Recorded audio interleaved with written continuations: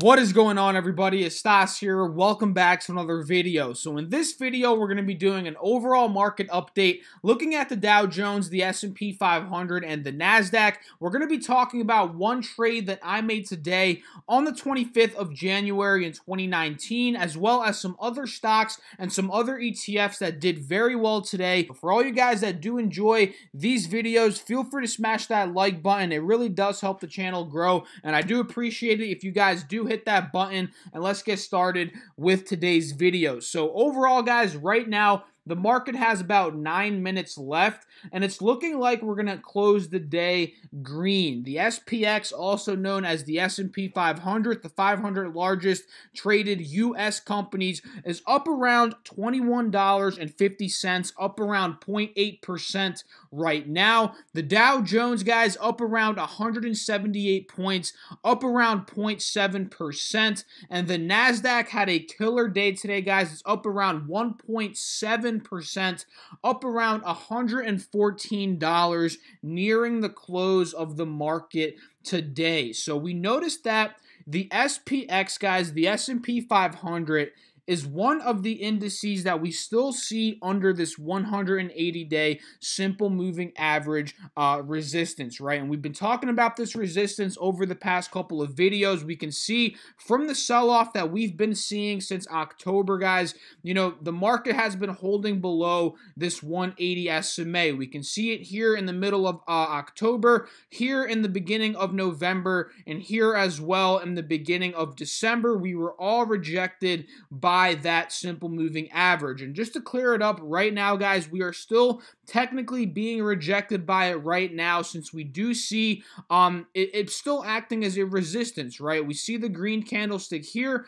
It got rejected this morning, guys, and we're starting to see a red candlestick forming as we're closing the market in about 5, 6, 7 minutes here. So this is a good sign that the SPX is having trouble still breaking above this resistance, although we had a green day today, or at least we're looking like we're going to have a green day unless something ridiculous happens, which I doubt. So, that's pretty much it in terms of this longer term chart, guys. We're still under that resistance, and if you guys recall, in yesterday's video, I was talking about this particular pattern that we were seeing in the SPX. It looked like a bullish pennant pattern, right? I was talking about how if we broke this, which we ultimately ended up doing, right, that is a very bullish move for the SPX, right? And we can see I drew that pattern right here, the bullish pennant. For those of you guys that don't know, just look it up. This is, a variation of that pattern. We can see, I was saying it's either going to break to the upside, which it ended up doing, like I said,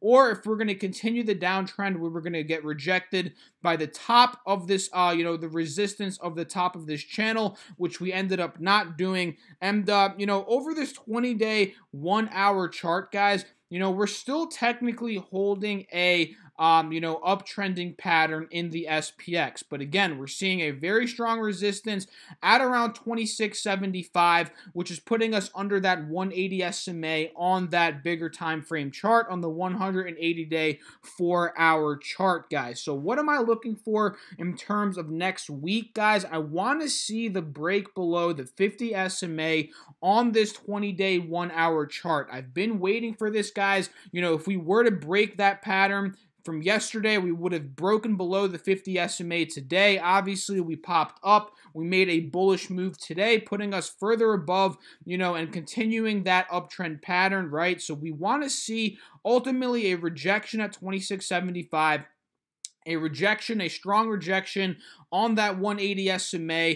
On the larger chart here, a very strong rejection, right? That would be ideal for the continuation of the downtrend. And ultimately, again, like I said, guys, a break below this 50 SMA and a continuation down maybe into the $2,500 range, closer to that 180 SMA here on the 20-day 1-hour chart. That is what I'm going to be looking for a reversal pattern to the downside for the SPX. And guys, right now we're in a very, very, interesting spot in the overall markets. We've been getting a lot of news about Trump and the trade war. Are they coming to an agreement or not? We know we have to be by an agreement by March 1st with China, right? So there's a lot of tension still in the market. You know, if we don't get to an agreement with China by March 1st, I don't think that's going to be good at all for the stock market, and I'm sure a lot of you guys out there would agree with me. But let's say we do get a meeting and we do get an agreement by March 1st. You know, this could be a very good sign for the market to potentially, honestly, get out of this downtrend. But let's not get ahead of ourselves, guys. You know, we have yet to see, you know, really good news about the trade war. We've been getting some false optimism, in my opinion, from President Trump. And, you know, I know a lot of you guys can agree with that as well. Drop a comment down below. Let me know what you guys think about that. So in terms of the Dow Jones, you know, we're actually peaking above, slowly above that 180 SMA here on this 180-day 4-hour chart. But I'm not too worried about that, guys, because like we can see from the past 3 times we've peaked above it, you know, briefly, in terms of this 180 SMA, we've gotten pushed down, we've gotten rejected after, right? We can see we peaked up above it a little bit here, got rejected down. Peaked up a little bit, got rejected down. Peaked up a little bit, got rejected down. So the fact that we've had about nearly 1 month of recovery now in terms of the Dow, almost 1 month, honestly, from the 26th of December, right now it's the 25th of December, you know, I could see a possibility of it peaking up above here, getting even more overbought, and then slowly starting to sell off. And I know I've been saying the markets are looking like they're selling off. You know, I'm continuing to stick by that word, guys, because I do think eventually we're going to see a sell-off in the markets, right? I can't predict it. No one out there can predict it. If they're saying they can predict it, they're lying, because no one understands or no one can truly grasp, you know, market timing and when it's going to, you know, reverse to the downside or the upside. But I'm still sticking to my thoughts and my beliefs that we're going to sell off in the next week, 2 weeks, whenever it ends up happening, guys. And, you know, the closer we do get to March 1st, you know, I think the market's going to be more and more volatile. It's going to be, you know, somewhat what it was like in the month of December, where we would have, you know, big swings to the upside followed by more selling, big swings, you know, all of this crazy stuff. I think February is going to be a pretty crazy month in my personal opinion, right? Drop a comment. Let me know if you guys agree with me there. I know a lot of you guys probably think the same exact thing. So the NASDAQ today did pretty well, right? We can see, like I said earlier on in this video, we were up around 1.7%, you know, in terms of the NASDAQ. It's looking like we're testing that resistance at around 68.20 right now. We're cracking around 6,800. It's looking like we're testing, and we can see, you know, that's been a resistance in the past. On the 17th of January, we actually peaked around 68.10 and then started to pull back, but we held above the 50 SMA here on the 180-day 4-hour chart, and it's looking like we're making a cup pattern here. So 2 things could potentially happen from where we are right now in terms of the NASDAQ. And A, we can either pop up and get rejected by this resistance and start to head down, which would be a double top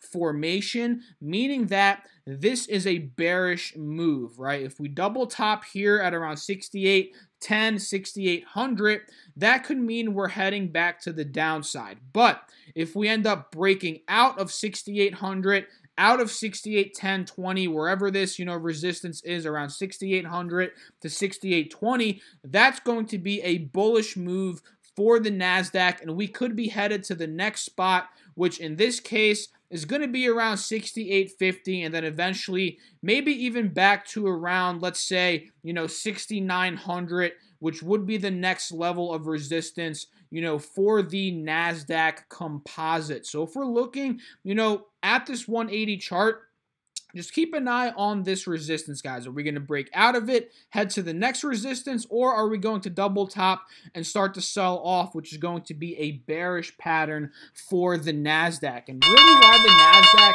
is doing so well today, in my opinion, is because of Apple, guys. We saw a pretty solid day today from Apple. It's up around 3%, and we'll talk a little bit about that in a little bit, in a couple minutes here later on in this video. But, you know, in terms of the overall markets, guys, pretty solid day today, and you know, we are still at some major resistances, especially on the SPX. But let's say, you know, on this next trading day, maybe this next week, let's say we do have a full-on green week. That is going to be that's going to be something very interesting to think about, right? Because at that point, we're going to be out of the major moving average resistances in all of these indices, right? Technically on the NASDAQ, we are already out of this resistance on the 180 SMA, but on the Dow Jones and the S&P, we're still technically right by those. So if we actually break above, guys, that's going to be a huge pattern break to the upside, and honestly, that on a technical basis is putting us back in an uptrending pattern for the SPX and for the Dow if that does end up happening, guys. So just keep an eye on these indices, guys. Very important to decide what you're going to be trading in terms of inverse ETFs. Are you going to be trading large cap stocks if the markets are pushing up? It's always important to track these pre-market hours, large caps pre-market hours, to see, you know, where the market could potentially be moving for that day. And of course, guys, this upcoming week as well is a huge week for earnings. We have Amazon, we have Tesla, we have Apple, three of off the top of my head that I'm going to be watching very closely. I'm pretty sure Amazon's this upcoming week. Correct me if I'm wrong, but I'm positive Apple and Tesla are this upcoming week on Wednesday. I'm pretty positive Tesla's on Wednesday, and I'm pretty sure Apple's on Wednesday as well. So just keep an eye on these earnings reports, guys, and this whole next week is going to be huge. So what did I trade today, guys? I traded the gold future bull ETF, which is also known as JNUG, ticker symbol JNUG. So we saw a very bullish move today from the gold futures. We saw the sell-off all the way to 1275, 1280 range, which I was talking about in a couple of videos ago, and we actually held the 180 SMA very nicely on this longer term chart, and that's what I was looking for to decide whether or not I wanted to trade JNUG or JDST. So let me just elaborate on this very quickly. So you guys recall a couple of videos ago I was saying I was watching JDST on the potential break below the 180 SMA. And if we broke below the 180 SMA on gold futures, is what I'm saying here, that would be a good opportunity for JDST. But since we never got that pattern, guys, and we slowly started to bounce on the 180 SMA today, showing a, continuation of the uptrend, right? That is what opened up my eyes to trading JNUG today. So if we take a little bit closer look on the gold futures here, we can see, at around 8 a.m. Eastern Standard Time is when we started to climb up very quickly from around 1280 all the way to around, let's see, around 1290 when the market opened. And at 1290, guys, I started to see that we were continuing the uptrend pattern into the market today. So that opened up my eyes to JNUG, and we can see, guys, JNUG had a ridiculous day today. 10%. It was climbing up pre-market hours very heavily from 840 all the way to around 890 when the market opened. We took that dip at around 819, or not 819, 930, right? We can see we took that dip. We bounced on that 50 SMA. The RSI got a little bit oversold at that point, opening up for a better opportunity. That's when I ended up looking at this one very heavily as a trade, right? We bounced on the 50 SMA, ended up breaking above that 890 pre-market resistance, and this is actually when I ended up taking my position at around literally like 935 once the market opened. I ended up taking a position at right around like $9 on JNUG, and my whole goal here, guys, was to grab 2% on JNUG. I wanted to be a little bit more conservative since it was already up a ton from the, the previous day, right? It was already up nearly 60 cents per share when I ended up buying in, but I wanted to play the momentum push to the upside that we were seeing on gold, and, that's what I ended up doing, guys. I wanted to keep a stop loss on this one, a tighter stop loss. And pretty much when I was in the profit, guys, I set a trailing stop loss. So pretty much I would profit even if the stock ended up going down. So if you guys want me to talk a little bit more about trailing stop losses, It's very simple topic, but you know, if you're already in the profit in terms of a swing trade or a day trade, you can set a trailing stop loss on that. So let's say, you know, it drops 10% during the day and you have a 2% trailing stop loss on it, you know, you'll be able to stop your losses when it drops 2% and avoid that extra 8% loss that you would get if you didn't have that, you know, 2% trailing stop loss. And this way you can grab those profits and not lose the profits if you didn't have that stop loss. You guys understand what I'm saying? Hope I made that a bit clear for you. But I got in at around $9. You know, once it got to around $9.10, that's when I started to put my trailing stop loss on it. And I had my limit order at about 2% profit, right? 2% profit, very simple. So from $9 up 2%, it ended up hitting at around, what was it, like $9.18. So that was literally my trade for the day, guys. Very, very simple. Kept the trailing stop loss on it so I wouldn't lose money once I was in the profit. Set my limit order to 918, 919, whatever that was. Grabbed that 2%, and I was done for the day. And this is literally what I do, you know, mostly every day, but especially on Friday, because I like to keep Fridays a bit more conservative, and I typically just trade less on Fridays, guys, to be completely honest with you guys. I don't know why. It might just be a mental thing with me, but, you know, I feel like Fridays are slower days, but some days Fridays are better days, so I can't really just, you know, bundle all that and put it in one, you know, one category, because that's not really true all the time. But for the most part, I would say, you know, Fridays are slower for me. So drop a comment down below. Let me know what you guys ended up trading today. If you caught the move in JNUG, let me know. Oh, and also I wanted to let you guys know I added some more shares to my AT&T position in my longer term portfolio. So for all you guys out there that have been asking me about some longer term dividend stocks, longer term portfolio holdings that I do have, I'm making a video for tomorrow called 5 dividend stocks I'm trading in 2019, 5 dividend stocks I'm buying. So keep an eye out for that video. It's going to be a pretty good video talking about some of my holdings and what their dividend yields are and what the benefits are of just having a strong dividend company in your long-term portfolio, producing you income on a monthly basis, usually on a quarterly basis, where you can, you know, reinvest and buy more shares and just build your wealth over the long term. Ended up just buying, what was it, like 10, 11 shares of AT&T.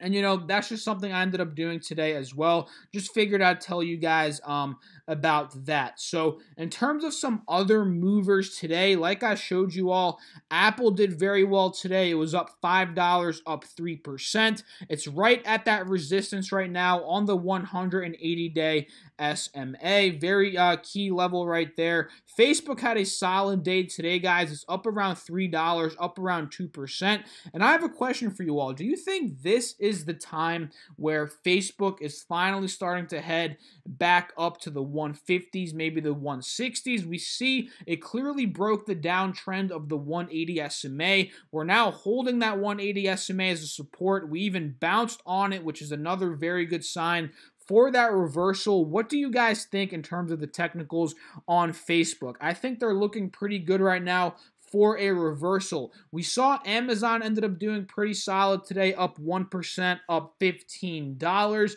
Let's see some other stocks here. I think actually the semiconductors today did very well again, guys. We saw Micron up $2.30, up around 7%, and I'm very happy about this, guys, because like I mentioned, this is in my long-term portfolio. I was down around 30% on it, and over the past 2 days, literally I've gained back 10, 12, 13% of my money, which is a very awesome thing in terms of Micron. We saw AMD today did very well.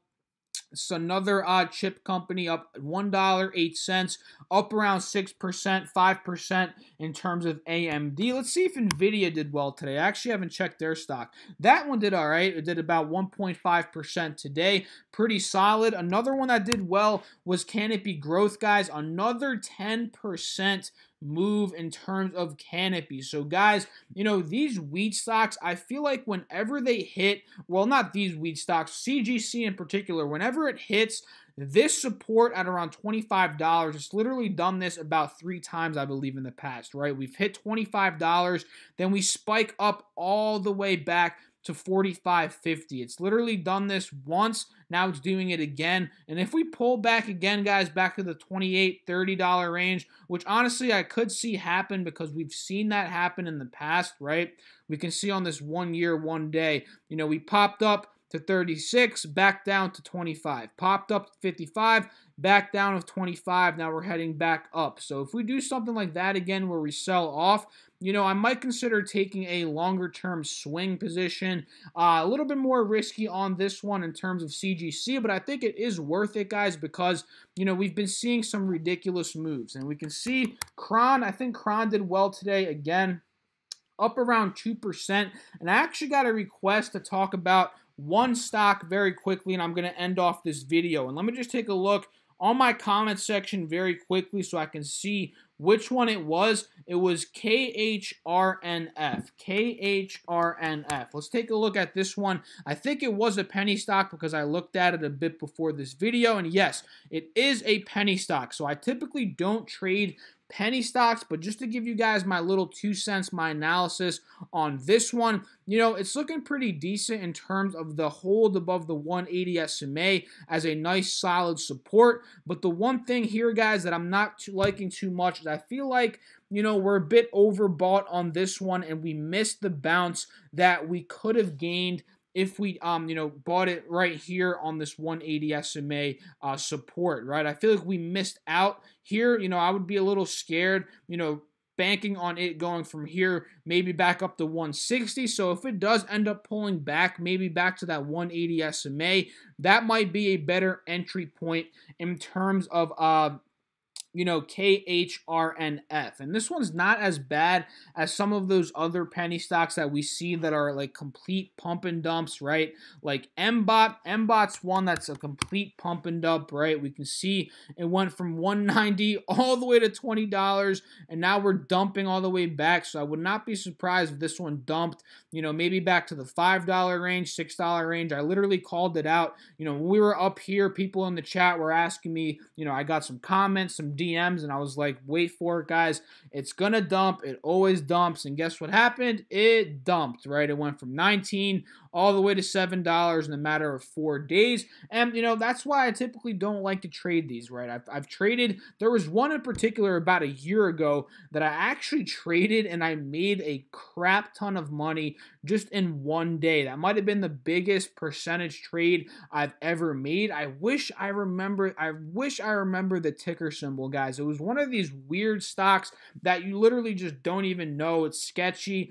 I traded it and I made like 60% in a day. It was ridiculous. I never really do that. But just for that day, I caught it at an early time, and I ended up trading it pretty well for about 60%. I think the ticker started with a K. I'm pretty positive it did, but if I do end up finding that, I'll share with you guys one day. But that was probably my biggest trade in terms of percentage, messing around with some penny stocks, but I don't typically do that. But, sometimes we all cave in to the glamour of some penny stock trading, right? So I hope you guys enjoyed this video. If you did, feel free to drop a like and leave a comment and subscribe. Follow me on Instagram as well as on Twitter, and join our Discord group chat as well as our Facebook group. All of those are linked down below in the description box. I'll catch you guys in the next video. Peace out.